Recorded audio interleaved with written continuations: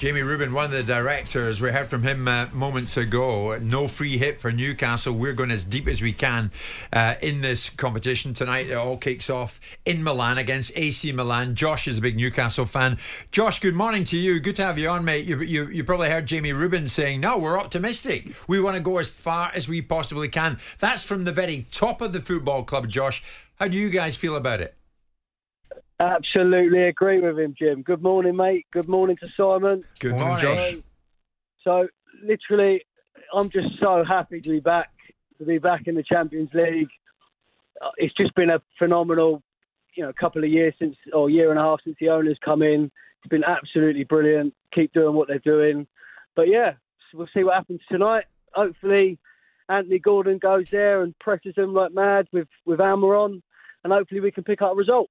I mean, it's music to your ears when he says something like, this is no free hit. It's a hell of a group, though, isn't it? Not. PSG and Dortmund, Josh. Yeah, absolutely not. You got to think, if they come to St James's Park, we are going to go right at them.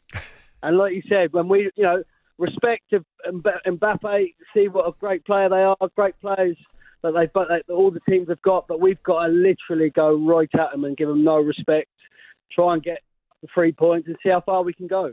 Okay, Josh, thank you for that. Good luck tonight.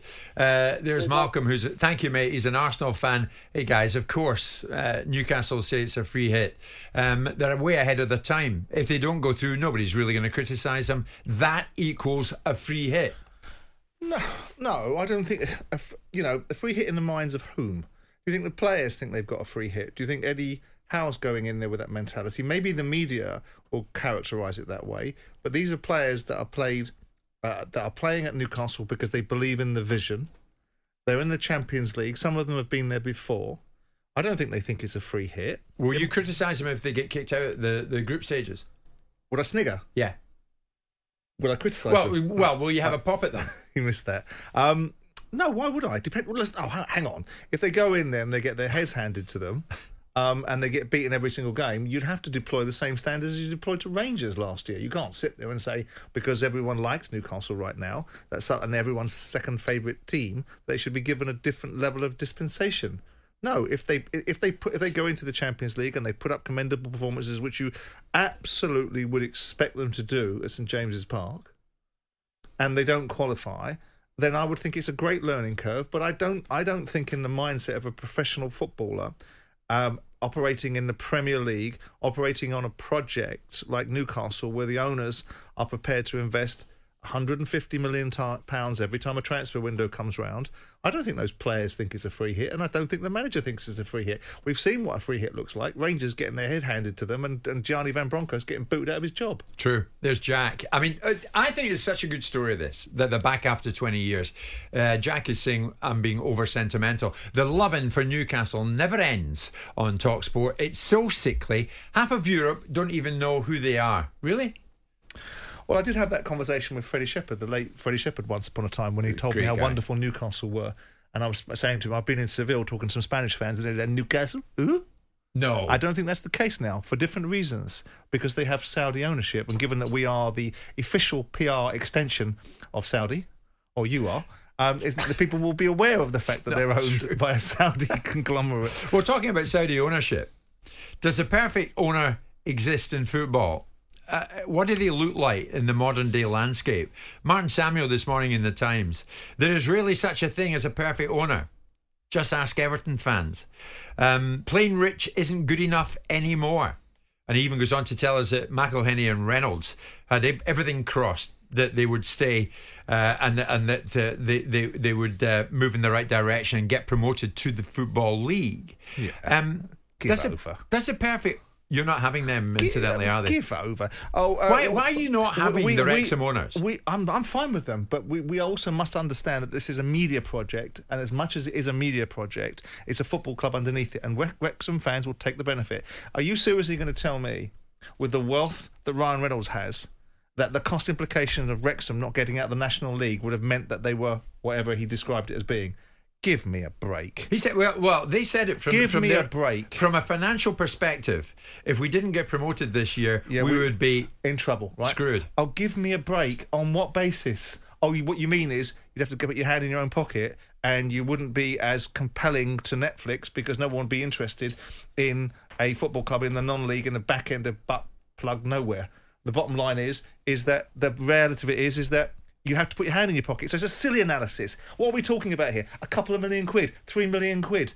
With due respect, you cannot tell me that you can't afford that. Yeah, but maybe I would suggest that maybe you were a wee bit too quick to put your own hand in your own pocket. That goes with the territory. And you'd agree with that, I'm sure. Yes, of course. That goes with the territory. That's the nature of the beast. That's the price on the ticket. That's what you get when you're in a football club. So don't be telling me, as apparently a Hollywood superstar that's worth 300 million quid, that you and a non-league team's cost implications, if you didn't get out of the league that year, were going to mean that you were doomed. Listen to me now. If there is a perfect owner in the game, right now, who is it? Oh, I don't know. Depends on whose perspective you're looking What through. does it look like? Newcastle probably think the Saudis are the perfect owners for us because they've given us belief, they've given us hope. So for Newcastle fans, you could say that, and you could say the same for Man City fans. Me sitting on the outside looking in as an impartial observer, despite the fact that people that I criticise think that I'm not, I can't applaud those ownerships because I think that they bring with them a problem for football. I think the ecosystem of football has been challenged by some of the things that these people have done. In that it's too easy. Steve Gibson would probably fall in the category of but he can't. a very decent owner. Yeah, he's a great owner. He's stayed there for 30 years, stuck it through thick and thin, but his team languish at the bottom of the Championship. Yeah. So by a barometer of successful representation, they'll say we like Steve, he's got full of integrity and committed to the football club, but our team at the bottom of the Championship. How does that then fall into the narrative of the micromanaging of what a good owner looks like? So is Martin Samuel right? The perfect owners don't exist anymore. No, there is no. There is really such a thing as a perfect owner. There is no such thing as a perfect owner. Like he uses an analysis. Tony Bloom has spent an inordinate amount of money to get Brighton to where they are. And there is an inordinate amount of cost implications behind it. It's not all been this plain sailing because all of a sudden they've hit the zeitgeist of doing something that people don't tend to do, which is be professional and be very disciplined in what you're doing. Make sure that there's a reason behind it, get your best in class, and make sure people are accountable for what they do, and also use data and technology to advance your thinking and maybe look at everything through a different set of eyes. Absolutely. But it still cost Tony Bloom £500 million to get there. Yeah, but in the eyes of the fans, he's probably as near as, damn it, the perfect owner. Because look at that. Right now. As soon as you mentioned them there. Right now. Dozens upon dozens of messages. Adam, Tony Bloom is the perfect owner. Right now. Passionate, forward-thinking and a shrewd businessman. Right now. And that's absolutely right. But from the point of view... Brighton owner, for those who don't know. Absolutely. And Tony has... I mean, what he has done for that football club, they were playing on a paddy field with a scout hut as their boardroom. All right. Just because you don't like Brighton. I would think it's probably where they merited to be. But he's escalated them up and he's catapulted them up, built them a stadium and turned them into a very, very good football club that everything is right with at this moment in time. You never miss a chance to have a swipe at Brighton, do you? Why would I? It's there to be done. I have no great love for Brighton. Tony Bloom, well nigh the perfect owner. I think we're agreed on that. Jim White and Simon Jordan. Monday to Friday mornings from 10 on AM, on DAB, via the talkSPORT app and on your smart speaker. talkSPORT.